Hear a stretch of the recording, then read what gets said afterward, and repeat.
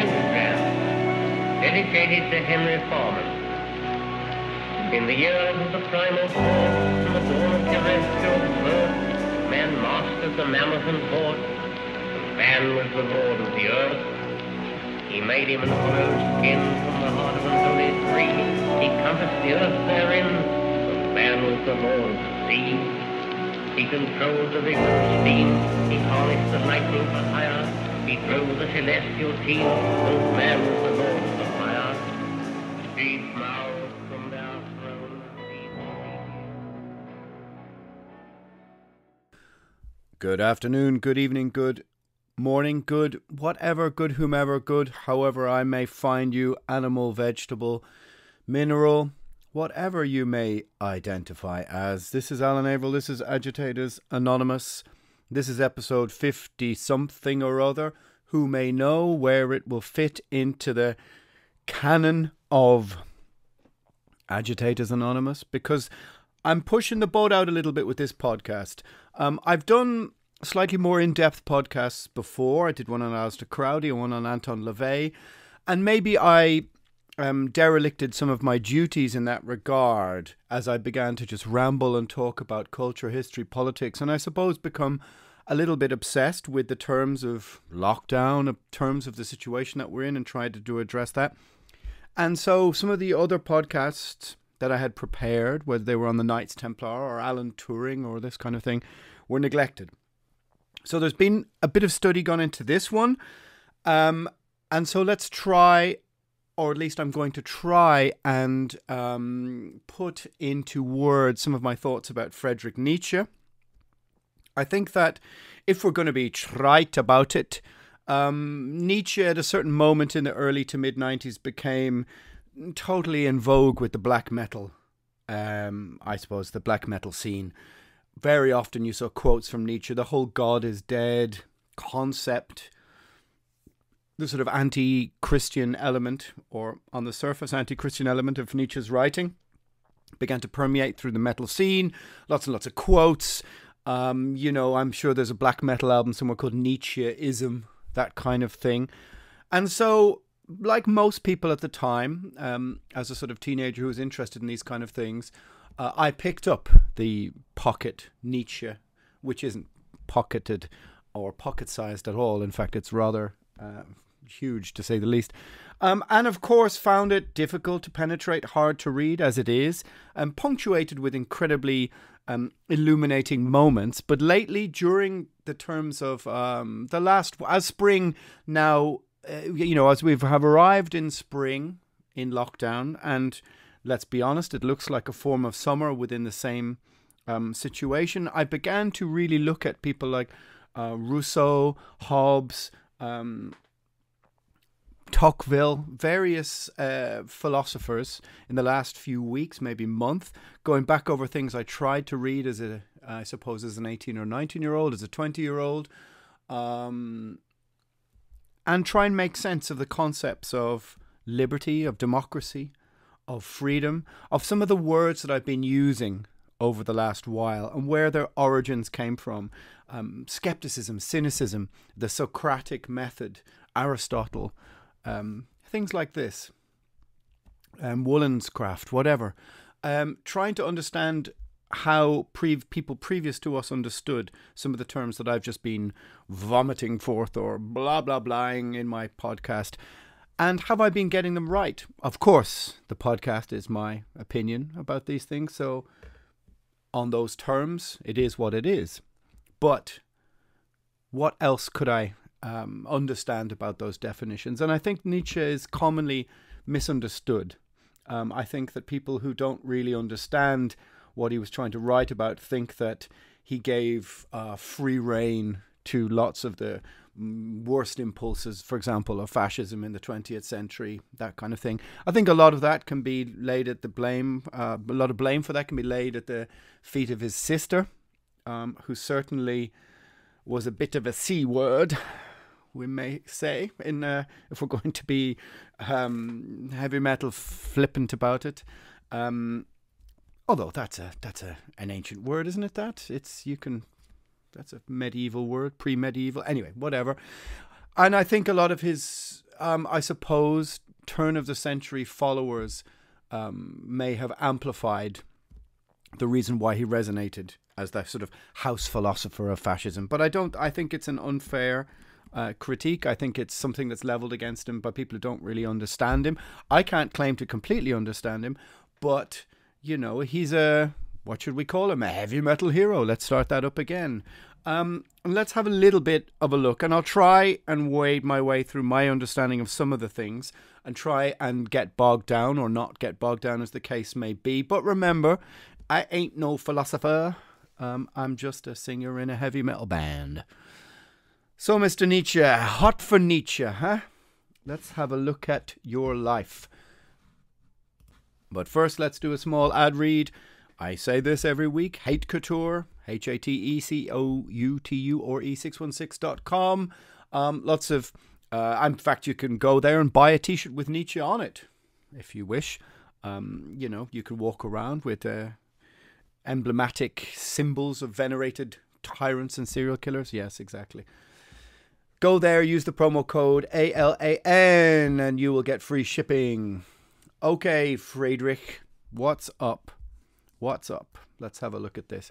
So the two most, I suppose, there are several phrases that Nietzsche used. I'm not going to go into the whole Wikipedia of where he was born, when exactly he lived. I mean, we're looking at the middle. You know, this is 19th century. He wrote most of his works. I mean, he was gushing forth so much stuff in the 1870s, and by the 1880s, he'd kind of gone mad.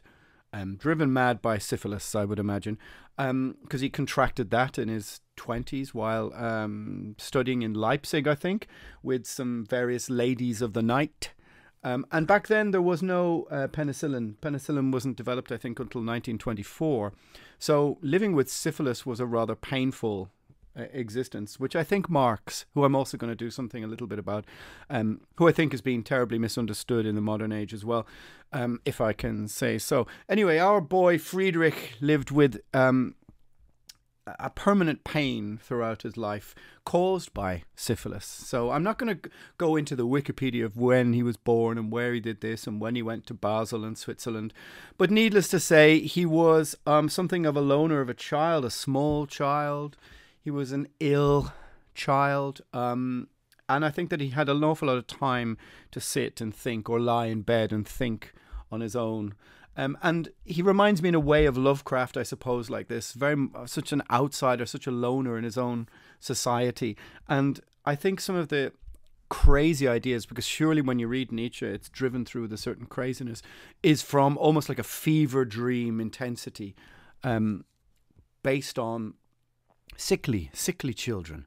He was one of the earliest philosophers in a very complicated, structured German schooling system. He suffered from myopia. He had bad eyesight. You've probably seen these haunting images of him with his big bushy mustache, and quite honestly, super intense, ghostly look on his face. His father died young. His brother died at 2 years old. Let's just call him a serious young man. He became friends with Richard Wagner and subsequently fell out with him. He seemed to fall out with almost everyone that he met at some stage or other. He was a difficult man, a very difficult man. What did he mean by the Übermensch? And how is it, as I said at the beginning of this, he became so misunderstood and misinterpreted? Many of his works at the time were not read. They were not read widely. He was just gushing forth so much stuff, writing so much stuff in the 1970s that I think he almost never took a stop to break. And society never really caught up with the amount that he was writing back and forth. He referenced himself all the time through various, one chapter of one book would reference something he's written in another book. He would go off on mad tangents.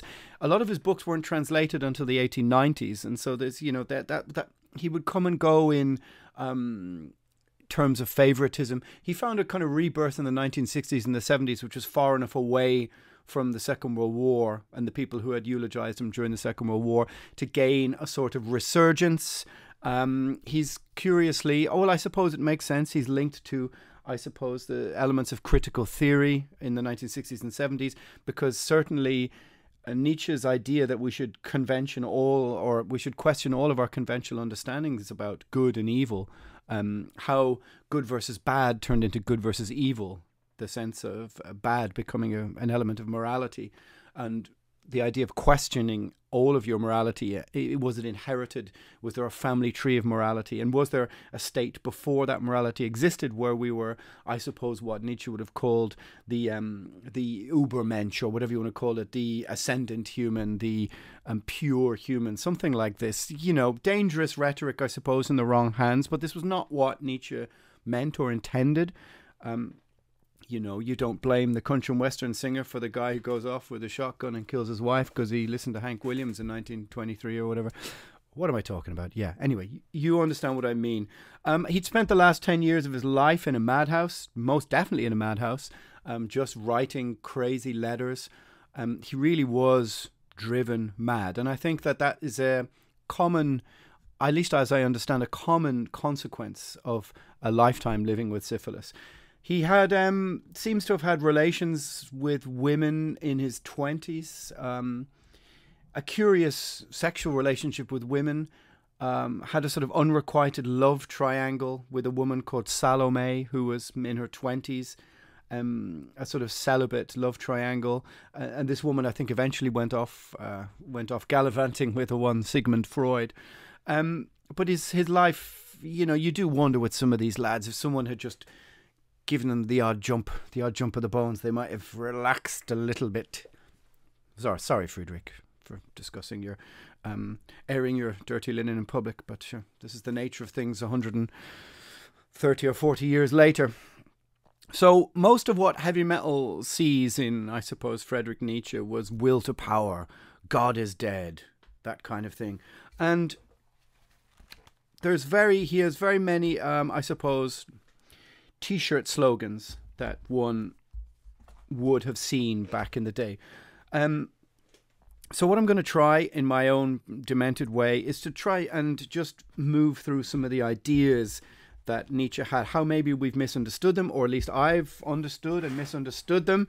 You're going to hear the turning of pages because I'm not speaking off the top of my head exactly here. I am, but what I tend to do is write a sort of crazy tree of words. That's how I used to study. I would write words and these would associate and hopefully flicker into life my synapses to waffle on whatever the subject was. So the will to power and God is dead. The idea that God is dead is the cause of this will to power, because Nietzsche considered the idea that the will to power of the powerless, i.e. that people would rather will into being their powerlessness than be in nothingness. So that essentially, that will to power that he embodies, or that normal people will construct, essentially meant that God was dead, which I think is a sort of misunderstanding in a way, because they're just slogans. So to put it in the context, Nietzsche didn't really like science. He didn't like Darwin. After Darwin, many people in, I suppose, society across Europe, across the world, read him and began to wonder if the constructs of their society that were incorrect, that we shouldn't take the Bible as an instrument of truth, of history. Nietzsche, oddly enough, didn't seem to take to science. He thought it was, again, another construct. And all the time he seems to be, I suppose, trying to echo back to this pre-structural state. The idea that the powerful image of man, this powerful pre-structural state of animism, is what the Ubermensch, or the small percentage, should aspire to. So let's try and wade my way through some of this stuff that I have. I mean, if you consider, say the Christian morality of the meek shall inherit the earth as a sentence, well then who would have written that but the meek themselves? And I think within Nietzsche is the idea that the majority of people hold down the minority. The minority are these people who live on instinct, these people who are not bound by the conventions of structures of modern morality, but yet that they are held in place by the, almost as Tocqueville would have said, the tyranny of the majority. And that's a very interesting and, I suppose, dangerous idea for its time. It still kind of is, because Nietzsche is questioning where do we get our morality from? Is it inherited? Why do we adhere to these structures? And that we should have instincts. Our original instincts were beyond good and evil. And that this early, simple story fascinates Nietzsche. But it comes with, we become infected almost with a complex inherited morality. I think you could almost call it like he considers that we at one stage in our preternatural state had a sort of animal clarity, a kind of total independence, a less self-conscious version of ourselves, and I suppose a pre-moral state to the moral. And so he questions society constantly. Why did good versus bad? And if you think about this, once upon a time we had good and bad, but then bad became evil. And why is that? Is that the product of morality? He viewed Christianity as having propagated an epidemic of pity, I think. And Nietzsche really despised, I think, pity. Almost he felt that let's call them the minority of people, these sort of instinctual Übermensches, should have disdain for the weak. That the many should not rule. That the weak should not rule the strong. That those who are healthy should not care for those who are sick or indigent. Again, sort of slightly dangerous ideals, but I think what Nietzsche is trying to do is trying to almost break down this mold, break down this structure as to why we adhere to these views of morality, and question how did the many come to dominate the few? Why do we accept moral rule over the older version of ourselves, which Nietzsche seems to, I suppose, romantically idealize? I mean, I'm sure he would not view the idea of the romantic view of that as the proper sentence or the proper observation. But I suppose in heavy metal terms, what Nietzsche idolizes is the genuine lone wolf who is independent of the inherited structures of thought. You may know, of course, the quote, the will to power. The will to power. What does that mean? As I understood it, the will to power is the will to create something rather than be nothing. Hierarchy is not constitutional or political. Power is innate. What is good and by whose measure is that? How do we define society's morality? He seems to very much believe that, acta non verba, actions, not words. True creative people, they just do it. They just follow their instincts. And of course, this can, it's so brain breaking because what he also identifies, I suppose, in a way, is how disdain became disgust. We moved into these sort of moral structures of how we viewed our distance from other people. He doesn't think the ideas of community, I think, really mean anything. Doesn't even view the modern structures of civilization, I suppose, in a positive way. He sees them as grids and structures that constrain us constantly from this old, I suppose, the lone wolf state. It's quite complicated, and it's broken my brain trying to really get back into reading it again. And I'm not really even sure I exactly understand the paradox in which he sort of is super objects to Christianity. On the one hand, because he observes and uses very often, and what's really strange is his writing will go off into explaining in in-depth passages, torture methods used by medieval Christians in Germany, for example. Very in-depth. Who are the people who boiled others alive? They were Christians.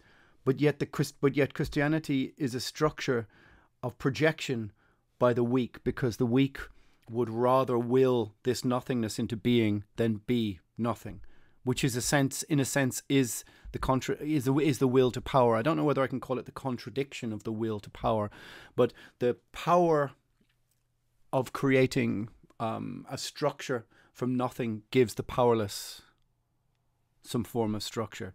Now that kind of breaks my brain trying to consider how do the weak express themselves. Weakness is some sort of like an ethic. As I said, the meek shall inherit the earth. So he observes the horrors of Christianity, and I think he's misunderstood is that he, through his own identification of it, when he predicts that God is dead, he sees this as a liberating thing, that now that we've understood the horrors of Christianity and that God, it's himself, or whoever he may be, that God is dead, we're free to sail out to sea to find this other pre-structural truth within ourselves. But yet what I find complicated is the concept that the will to power itself is also an implement wielded by the weak to rule over the minority. But yet that will to power is also exemplified in that unrestrained, unfettered, just simple movement through life that the true, I suppose, the creatives, the lone wolves had. Maybe it's Nietzsche admired people like that. Maybe he wanted to be one, to be like that, because his own physical cage that he was in, his own cage of flesh and blood, was a weak one. So maybe some part of his fever dream is his willingness to, or want to, ascend to that place. I don't know. It's very difficult to say. I will say that very often when you read things like this, you have to put them in the context of the time. Along with this, I've been rereading the Communist Manifesto and Marx and Engels and stuff and a few other things. And you have to put them in the context of 1849 or 1850 or 1870, 72 or whatever. Applying modern morals to writings from 150, 200 years ago and not taking into account the context with which they were written is a fool's errand. It really is a fool's errand, and I think is perfectly part of modern society's inability, my observation, to understand or allow nuance into the argument. We can pull down statues from people 300-400 years ago, but what a world that existed 300-400 years ago. And what a world will exist 200 or 300 years from now when people will probably do the same to people who consider themselves virtues of morality now. What am I trying to say? I'm trying to say that Nietzsche became so misunderstood. Like I said, he almost became the house philosopher of fascism. And that was not, of course, anything to do with him or his writing. It was elements of the people who supported him, elements, like I said, of his sister, this kind of thing. But he, in that sense, was not his brother's keeper, I think. You know, he's misunderstood on those terms. It reminds me sometimes his sort of liberated view on all of the senses and this lone wolf ideal almost of Epicureanism. I don't know if I've connected two things that I maybe are from, well, Epicureanism in the sense that Nietzsche doesn't like the Stoics. He views them, he views them as non-alive. Too many questions. Socrates has too many questions. Live, not question. Asking for permission stifles action. Good and bad actions become good and evil. He admires the doing man, acta non verba.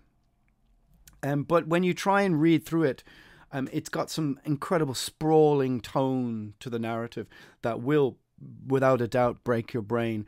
And there are passages that are, I suppose, genuinely sort of shocking. His almost seeming admiration for cruelty, for disdain, his seemingly genuine hatred of communality, of elements of friendship, I suppose, love thy neighbour, things that I suppose have descended into common sort of parlance of morality that he just despises. Now, how much of this, I suppose, is the writings of just, as I said, an angry man, and because it's so violent and aggressive sometimes in its narrative. But yes, in a sense that he wants people to embrace, I think, this old animalistic, maybe animalistic is not the right word, but this old pre-structural state. So therefore, as I said, the Stoics, who I've been reading a lot of, Nietzsche disliked them. So maybe that's why I see a form of what he's talking about in the Epicurean ideal of indulgence of those, indulgence of the pleasures of the animal state. Second guessing oneself is a sign of submission to the structure of Christianity. And so you kind of get into this idea that where you have the post addendum, or whatever you want to call it, or that's not the right word, but the priestly philosophy then leads us to what Nietzsche dislikes is like, it's almost like the ownership of property, the idea that this is mine, that is yours, which leads to debt, which leads to all of these sort of elements of society that are structurally designed on some level to oppress these instincts. It's quite complicated, and I can't say I've completely understood it, because a lot of the times he's referencing medieval structures within society and the origins of that story, which seem even further away now, 150 years later. But property, like, again, this is mine, creates obligation, creates debts. You owe one thing to another person, creates ownership. And so therefore, all goes into the structure of stifling the independent state. I mean, does this mean Nietzsche is, does it mean that he's, adhering to anarchy? It certainly sounds like it sometimes. I know anarchy is a kind of buzzword right now in modern times, and I'll get into that again when I discuss Marx and stuff. And I'm understanding more and more about the idea of anarchy, especially, I would say this, and I said this in an interview or one of the podcasts I was doing, is that people on the, let's call them the anarcho left, that I would have found more opposition with a few years ago.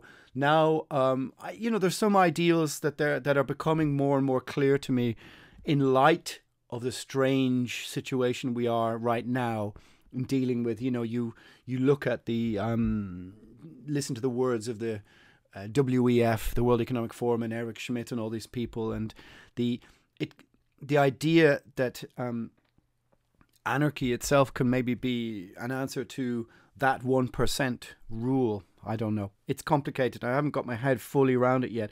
But I don't know if Nietzsche is advocating for anarchy. But certainly he views property somehow that it ends in an idea of shame, guilt, morality, owing money, having debts, being tied to a structure. I'm not sure what he recommends as the alternative to that. And also, I think he's conflicted about being against the Stoics, because the Stoics are pre-Christian.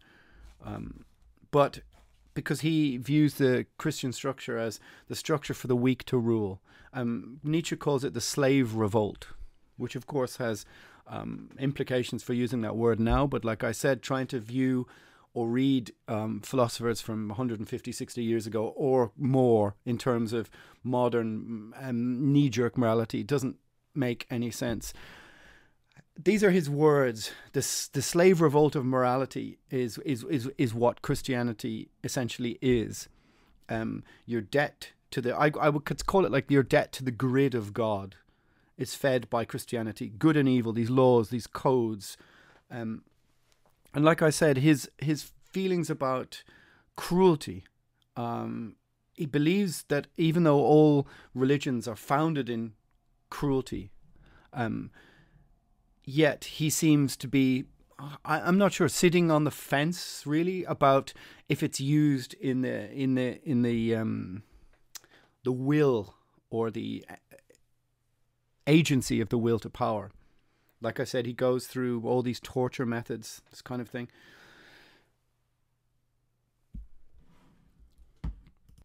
Well, let me take a breath, because it is brain breaking trying to get back into this. I would say that trying to get back into study during these times is a good thing. It's given me a little bit of inner peace and calm to go back and read, and especially to identify throughout history where other writers and authors, people have lived through, of course, way worse things than we're living through. But let's consider this a pivotal moment in human history that it hasn't quite been revealed to us yet what it is. These have happened throughout history.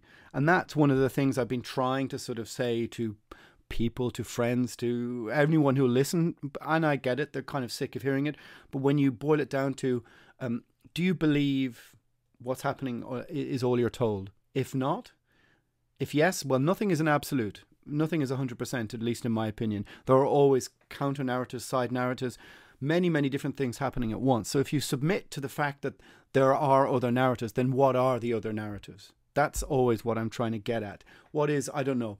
If we can't agree on what the meta-narrative is, or even the understanding that dozens of things are happening at the same time. That's what I've been trying to get at when trying to understand the situation that we're in. So reading back through some of these philosophers, and I'm going to try and, in my own heavy metal singing way, look at some of these people, because some of these ideas that we have about society are nothing new. Like Hobbes, as I said, or Tocqueville, or these kind of things. Anyway, what am I talking about? Yeah, another ad read, metalblade.com. If you're in North America, you can get 10% off by mentioning the promo code AA podcast. Come on, look, 10% off the new Cannibal Corpse.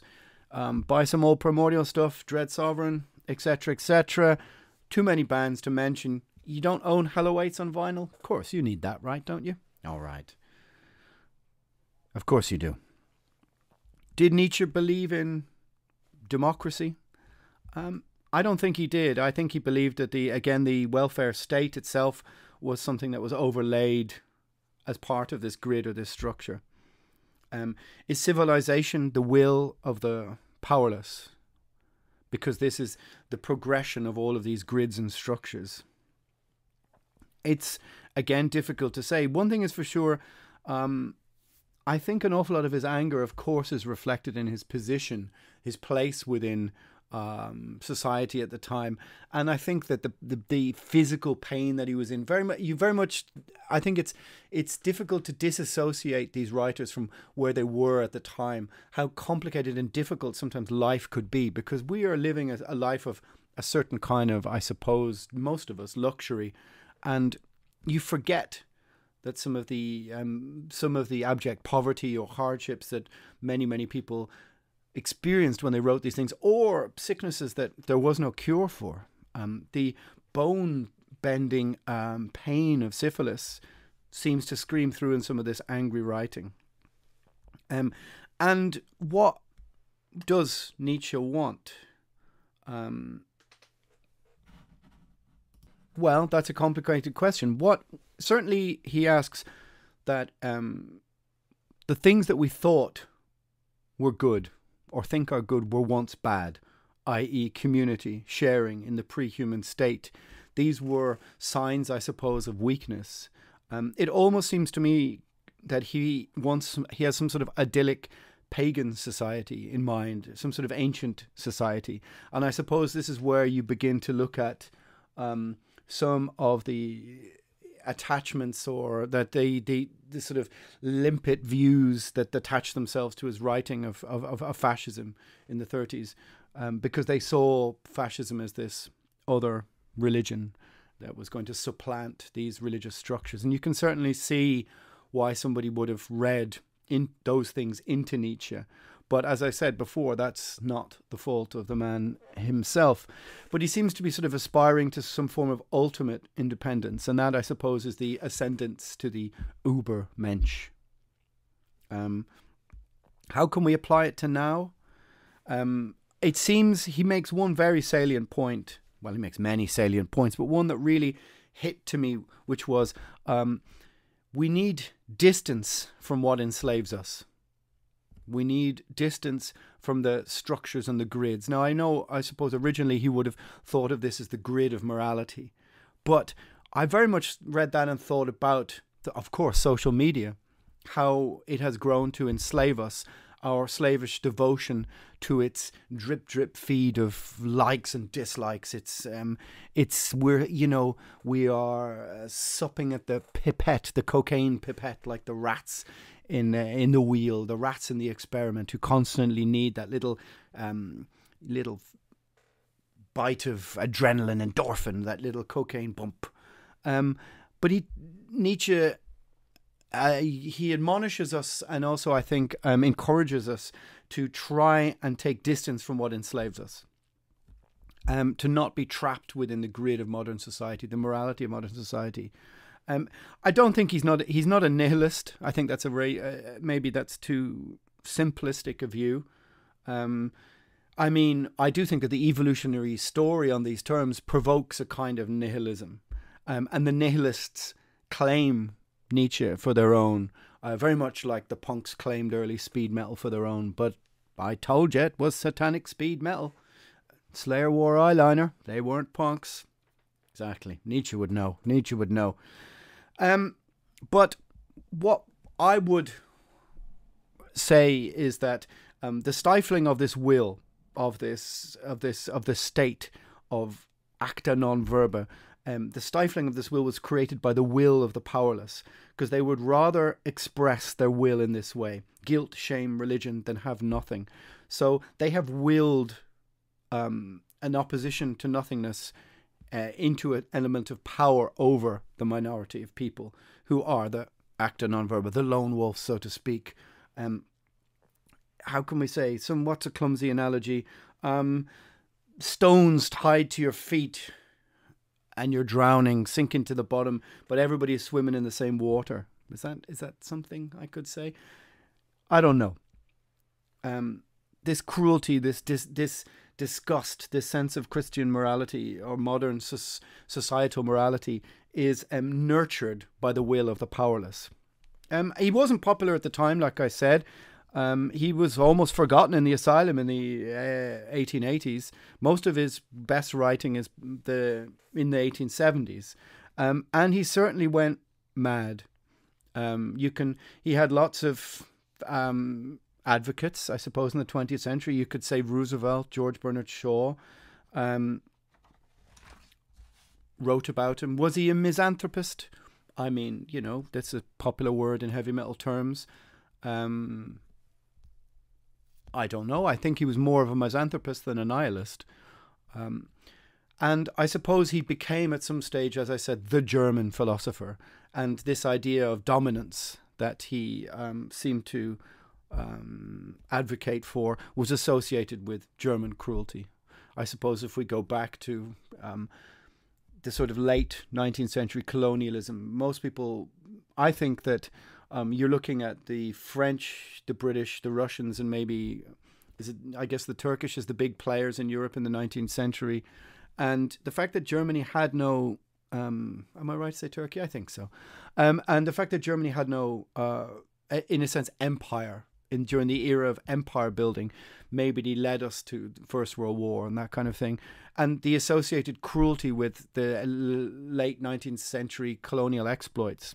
Maybe that's a stretch there, but this association, and therefore the association of Nietzsche with those things, was, as I said, more the fault of his sister. You can look up her on your own time, or his disciples, people who became, who associated him, tagged him onto these things, and as I said, he became the sort of house philosopher for many, many nefarious ideas.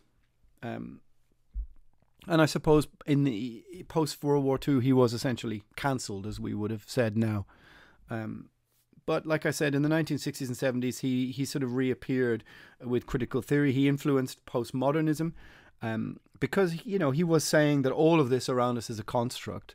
I don't think that he was just saying that things like language or anything are a construct, or he wasn't going into the foolish stroke, playful stroke, deliberately obtuse elements of critical theory or postmodernism, but certainly the idea that we were to question the structure of morality was a very big influence on postmodernism.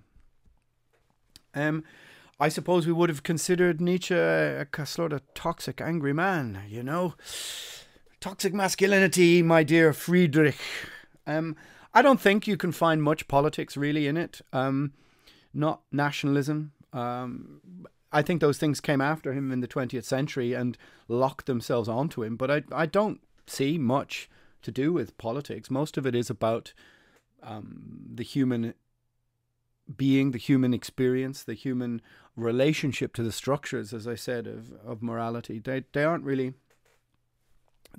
political. He's not really advocating for any politics that I particularly find. I think that you can find a sort of very simple heroism in some of his stories. I think that you can find there's not much humor in it. He doesn't seem to be much fun, old Friedrich. I certainly wouldn't have tagged him in your photo of a Saturday night on Facebook. I think he'd have removed that tag pretty quick. He certainly wasn't a fun guy. Boom, you can insert your own joke there.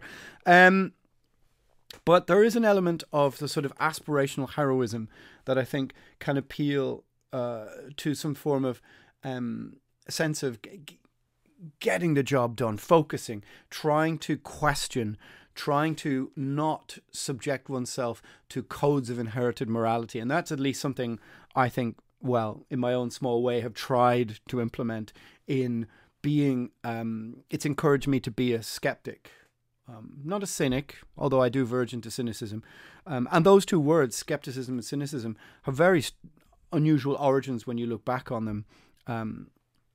But the cynics, I'm not going to start into what the difference between cynicism and skepticism is, but the idea that you do question these codes, these inherited morality, you question the things that you're handed down, and from where, from why, who were the people who created those, and what did they inherit, and are they essentially this tyranny of the majority? Are they, which do you identify with? Are they suppressing your own individual acta non verba? Maybe the whole lone wolf winter ideal permeated heavy metal syntax for the last 20 or 30 years. But as I found over the last year, question things and ask questions, and you will get very often responses the opposite of that. And you think to yourself, well, was all this rebellion just window dressing? Maybe. But I would like to read this to maybe place Nietzsche in a certain light at the end of this. The idea, the amor fati, to love one's fate. Let's leave with a quote from that. I want to learn more and more to see as beautiful what is necessary in things. Then I shall be one of those who make things beautiful. Amor fati, let that be my love henceforth. I do not want to wage war against what is ugly. I do not want to accuse. I do not even want to accuse those who accuse. Looking away shall be my only negation. And all in all, and on the whole, someday I wish to be only a yes-sayer. Indeed. Different tone there from Mr. Friedrich. The amor fati. To love one's fate. Well, to live one's life so fully that you would relive it over and over again. I suppose the idea of eternal recurrence, something like this. So maybe let's start doing that, my friends. Living your life in such a way that you would wish to go it over and over again. That could be another version of hell. Well, who knows? So, I mean, it's a bit of a ramble. It's a bit of a stretch, me starting to get into discussing philosophers. I'm not sure what exactly you might have got from that. Maybe it's encouraged you to go and have a little read, pick out something. Did he show us the reality of our instincts? Or was he just used by his followers for justifying horror? It's difficult to say. I find some of his ideals liberating, most definitely liberating, in the sense of questioning these structures of morality. And also the idea of, I suppose, is it possible for those who are willing, who are oppressing the minority, so to speak, Is it possible for them to become amongst that minority themselves because they ascend to this other place? I suppose that's the question. Part of the question of Nietzsche is where you find yourself within that argument, because certainly identifying with that pre-structural, almost animalistic ideal opens itself to a lot of things that society right now would deem to be amoral, cruel. It would make you a very difficult person to deal with, certainly. So do we take micro elements of that, so to speak? Do we look upon small little actions that we do and place them in that structure? It's hard to say. For me, definitely, there were elements that make sense to adopt, i.e., to me, Nietzsche was the stepping stone, one of the stepping stones onto which questioning morality, questioning the structures of power above you, questioning inherited wisdom just without any second guessing, so to speak. It tries to put you in this this pre-structural state, which maybe you find within excellence in sport, in music, in creativity, in focus, in getting that job done of the thing that you're trying to push over the line, and doing it with the least amount of second guessing, I suppose, is the instinctual state that Nietzsche would have admired. Anyway, I'm going to do one of these about the Communist Manifesto, about a few other things. The idea, what does liberty mean? Because I find that I keep using the word liberty, and I mean it almost in a classical sense. I'm not talking about the USA libertarian ideal, but certainly right now, when we're dealing with something like a pandemic, many people are embracing a form of collectivism, i.e. that we all deal with everything in the same way, deal with everyone in the same way. And there's a sort of, I suppose, a sort of fuzzy collectivist logic in what's happening now. And when you speak to libertarianism or liberty, people react against that. And I'm not sure I fully or they fully understand exactly the context of that. So I'm going to really try and dig into what does liberty mean a bit. And also some stupid heavy metal stories. Don't worry, I'm not gone all crazy. Anyway, Friedrich, hot for Nietzsche. Friedrich, my dear son, I wish I'd been around to give you an old dose of penicillin and buy you a beer and, chillax a bit. Old son. I'm pretty sure Nietzsche would have been into war metal, no doubt about it. So go on, read some Nietzsche, put on the first Bestial Warlust album and get raging. All right, this is Alan Averill, this is Agitators Anonymous. This could be great folly. It could be the unmaking of me. Who knows? Friedrich. All right. Agitators Anonymous, episode blah de blah. I'm Alan Averill. Take it easy. Metal never bends.